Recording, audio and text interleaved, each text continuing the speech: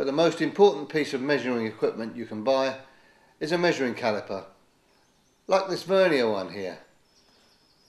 When I was an apprentice, one of these cost a week's wages. And this is its modern equivalent, the digital caliper. This has an easy to read display that you can change from imperial to metric at the press of a button.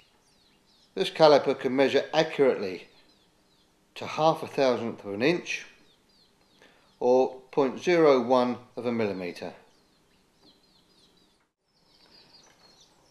This caliper has 4 measuring functions, and we're going to demonstrate those to you using a pulley. The outside jaws are used for measuring the width of a component.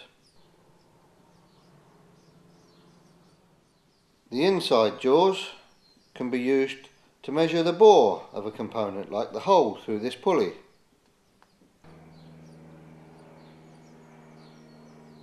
This plunger on the end moves in and out as the caliper opens and closes, and you can use this to measure the depth of a slot or a groove. And on the back is a shoulder that also moves as the caliper opens and closes, and you can use this to measure the step in a component.